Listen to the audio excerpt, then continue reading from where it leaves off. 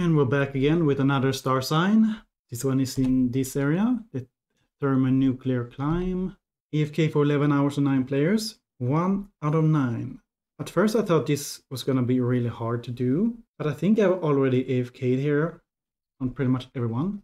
I was gonna use this candy, but I don't think I have to. Because back in the day, moving through World 3 took ages to do. That meant I had lots of 11 hours AFK time, just from being offline, you know. Okay, I take it all back. This guy didn't do it. Well, let's take a candy and... so you can't use several 2-hour candy for this. You have to use one big one. So 12 hours.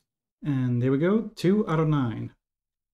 I'm not even sure the 1 out of 9 is Bookstaff. So I think I'm gonna pop a candy with him too, just to check. Okay, now 3 out of 9. Who has an EFK hour of 11 hours then? 3 out of 9 still. Another piece of candy. As someone that has been saving all their candy, this kind of hurts. 4 out of 9. Thank you for that. I really like that I can just deposit all now, no matter where I am. So now we have another issue. These guys are in the lab. Means their skills are garbage. The damage rather. I guess I can, you know, quickly give them some points, I guess. I have the levels to waste on this. Oh, this guy had 12-hour candy on him. Nice. He got decent damage, I guess. Maybe there's something quick I can change. Okay, he doesn't have any cards. Ah, who cares? Just pop a candy. Close your eyes to it. It hurts, but oh well. 5 out of 9. And go back. And let's use another 12-hour candy. 6 out of 9. Oh, we got a lucky lad. Interesting. And another piece of candy here. 7 out of 9. And another 12-hour candy. My poor stockpile of candy. 8 out of 9. Now the question is, who is the 1 out of 9 character? I think it's the secret class or Mr. Baba Papa, because he wanted the kills for his, you know, special ability.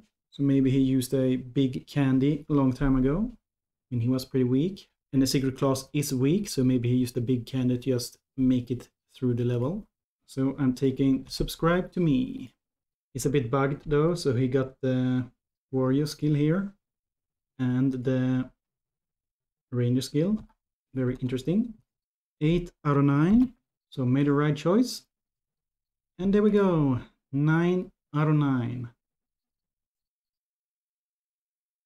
Wait, what? What? This guy was the 1 out of 9? What the hell? Talk about not making the right choice. And let's see here. 8 out of 9. Give me that 9 out of 9. There we go. D6 completed. That was an expensive star sign. Of course you can do this completely free by just having people AFK here. But since I was making a video, I wanted to do this pretty quick. Anyway, this should be 4% skill AFK if I read this right. Right now we have 118. If we unlock this and get AFK gain, it is still 118. What the hell? That did nothing. Why the hell am I unlocking these things? I don't even have that lab ship that lets you double the star signs. I think I do, maybe? Or do I have it? Yeah, doubles the bonus of all active star signs. Okay. So Palebow has it. I guess we should take a look at his star signs then. What do you have? 2% AFK gain. You may now have 4, I was gonna say, but shit, you can't use that. You had the 40% damage there. 8% mob respawn. I don't know, I guess you have to use this one. No, use the Forsaken instead. Much better. Let's see here. 198. Remove 192. Okay, so at least that works. Finally. That's 12%, that's gonna be massive. Even more when you get this one. I guess I will keep moving on. 7 out of 8. We need one more in World 3. But that's going to be another video. Thank you for watching, and I will see you in the next one. Bye bye.